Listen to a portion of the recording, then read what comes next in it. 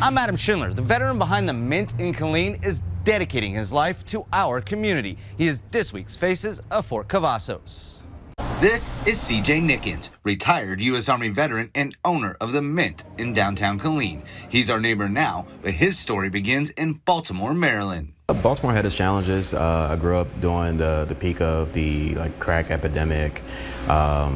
Education system was very poor in the area. Crime was rampant. Growing up, he found a love for community service. At age 17, he decided he wanted a better life and enlisted in the Army. What did you do in the Army? Did MP, and then for the last 15 years, I did all sorts of intel analyst. So I worked in the MI field, specializing in counterterrorism and counter-narcotics.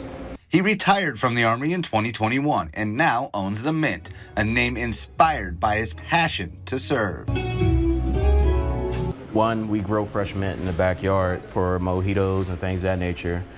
But mint also is a place that prints money. So to help with certain levels of economic development through mentorship, through private investment, and mint also grows wildly.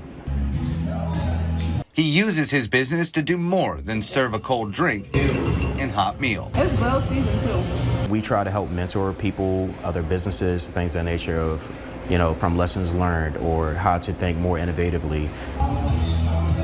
He tells me he is proud of being located in downtown Killeen, so he can be an agent of change for the community. It's actually been cleaned up, but it's a matter of fighting that information war and combating years of conditioning of downtown is a bad place.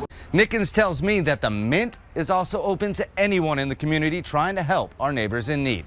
I'm Adam Schindler, and this is Faces of Fort Cavazos.